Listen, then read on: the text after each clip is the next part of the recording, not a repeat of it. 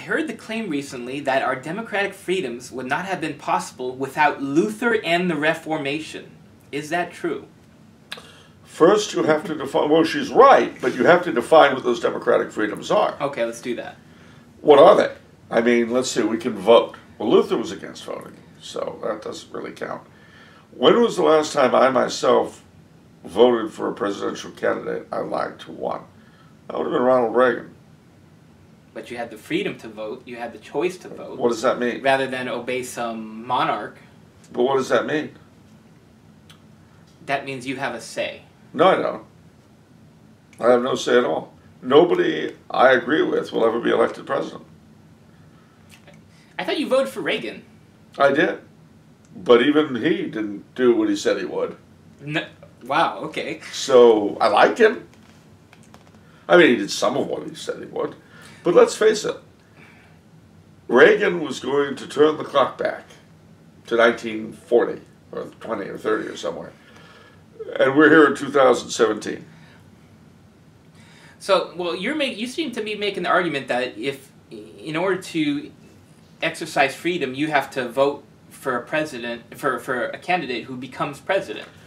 I'm saying that in order to exercise freedom as they imagine it to be, my vote has to mean that I have some influence on affairs. And at the national level, that's not true.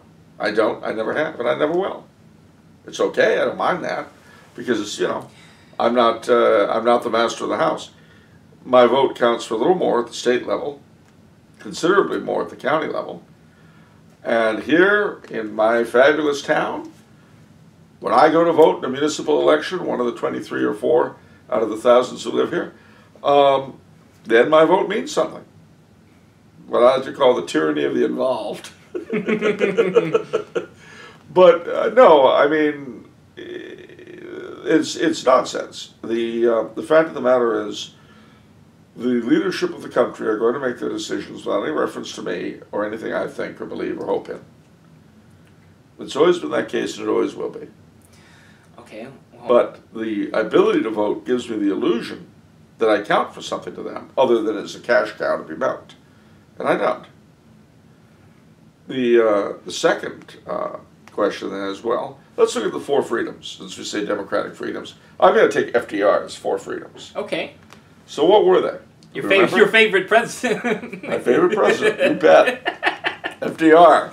Hey, I made 4 pilgrimages to Hyde Park. So, impressive. Yeah, you know, first time I did that, I stood before the tombs of Eleanor and Franklin. I called my brother and I said, I'm standing in front of Eleanor and Franklin's tombs. What should I do? And my brother says, I've got my cell phone. My brother says, well, you could disembowel yourself. That'd be a statement. But anyway, I digress. So what were the 4 freedoms? Yeah. They were freedom from fear, freedom of religion, freedom of speech, and freedom from want. Those are the 4 freedoms. Okay. So let's look at each of them, shall we? Yeah. Freedom of speech. No, we've already touched on that. If I use the N-word, or I deny the reality of the Holocaust in Germany. Well, that's Germany. Well, this is America. All right, if I use the N-word, or the F-word, or any... No, that's not illegal. I don't mean the biological... No, but I'll be punished. What do you want? Well, and then call the cops. What are they going to do? No, you remember that comedian who used the N-word? Kramer. Yeah. Yeah. And he was pulled limb from limb. What would his calling the cops have done? Yeah, exactly.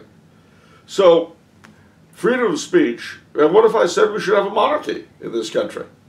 What if I did that?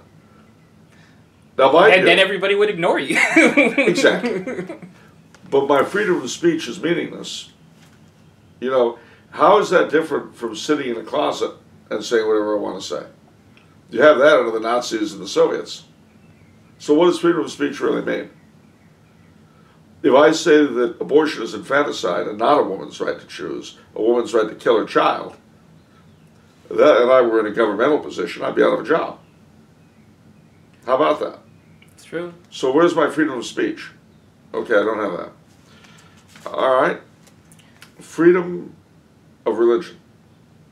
Yeah, You can be whatever religion you want to be. I can, so long as I don't mind violating its precepts. What do you mean? Well, I pay taxes, and through those taxes I support abortion, I support contraception, and I support an educational system designed to corrupt the souls of the young. So when I pay taxes, because I'm paying taxes to a regime that sanctifies those things, I am violating the precepts of my faith, and I do this on a regular basis.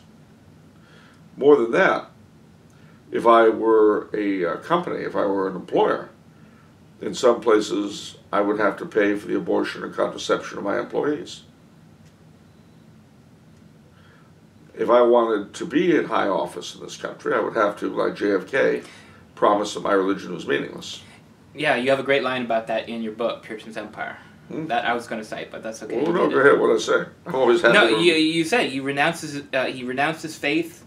He gave up his freedom of religion. Yeah. That's how you characterize it. He gave up his freedom of religion in order to gain the presidency. A lousy government job. Yeah, that's true. And that's, so there's your freedom of religion. So what are the other two? Freedom from fear. Yeah. Well, I am not worried, it is true, about the government dragging me away. Unless I've been drinking and driving. Mm-hmm. But I do fear poor law enforcement. I do fear the collapse of civility. I fear riots. I fear going in large portions of the city of my birth and the city here of my longtime residence. Yeah, but, I mean... Why can't I walk through Compton? You can if you want. Yeah. But not without fear.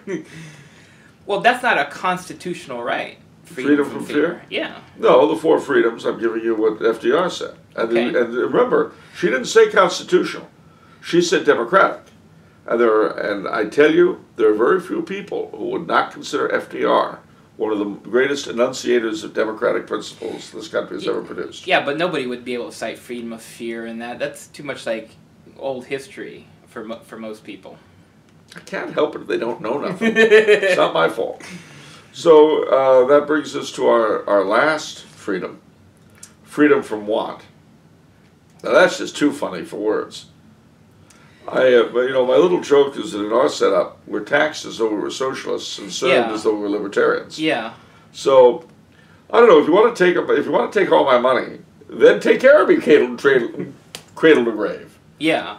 But if you're not going to take care of me cradle to grave, don't take all my money. Yeah. Okay. I mean, mutatis mutandis, it's a little bit like with Obamacare. All right. Which now is being repealed and replaced with Trump care. We don't know what it's going to do, but stop and think about the principle. If I can't afford to pay for health insurance, I'm going to be fined. Wait a minute. If I can't afford the health insurance, how am I supposed to afford the fine? Right. I don't get that. And one of Trump's greatest victories, if he manages to do it, will be eliminating the income tax for people below a certain level. Mm-hmm. This is going to be a brilliant thing if he manages it. And the reason why I say that is that, number one, it probably costs the government more money to try to get that money out of those people than the money they're actually going to get. That's true. I heard a ridiculous number several years ago, like 50% of people in America aren't taxed because they're just too low. So, yeah.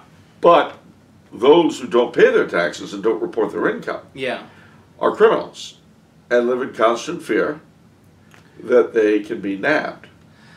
And once in a while, our owners do make examples of some of these guys.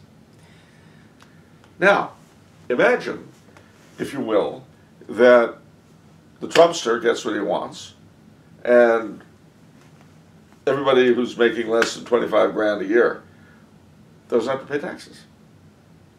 Well, they weren't paying taxes anyway. Yeah. But they're no longer criminals. They don't have to fear the IRS. They don't have to think about the IRS. the IRS themselves will not be spending the money on trying to go after these things. And that's a lot. It's a lot. And you get nothing for it. Yeah. And thirdly, in having done that, there's a good chance that Trump will create a block of pro-Trump voters. Now, isn't that a smart move? Mm-hmm. So, it's a smart move if you're Trump. If you don't like Trump, it's a terrible idea. But if you're Trump or any of his allies, then, the idea, I was like with FDR, you do what you do to create a block of voters that will never go away. Right. That's what politicians do. Right.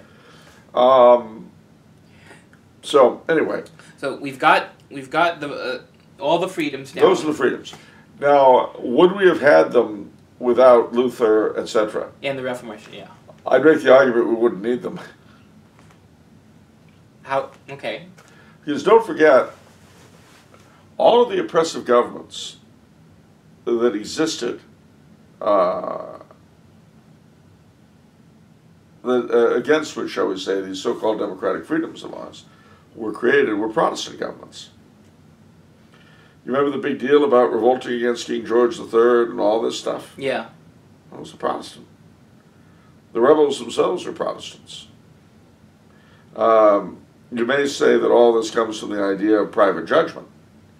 But the problem with that private judgment was the key to democracy. But the truth of the matter is that nobody really believes in private judgment except for themselves. Luther himself, who was the one who first coined the notion, he said when someone came to him and wanted an explanation for something he pushed, he said, "If any papist should ask you why, tell him it is because I, Dr. Martin Luther, would have it so." Okay, wow. That's an argument. And of course, when translating the Bible, remember his big thing was that the Bible alone be the rule of faith. Right. Well, the problem was that salvation comes through faith alone, which was his big shtick, is directly contradicted by the Epistle of St. James, which says faith without works is dead. So how did Dr. Martin Luther deal with it? Get rid of it. He got rid of the whole book. Yeah. Yeah. So, no, I think without the Reformation, the world would be a happier place. Would it be a freer place? Well, depends on what you mean by freedom.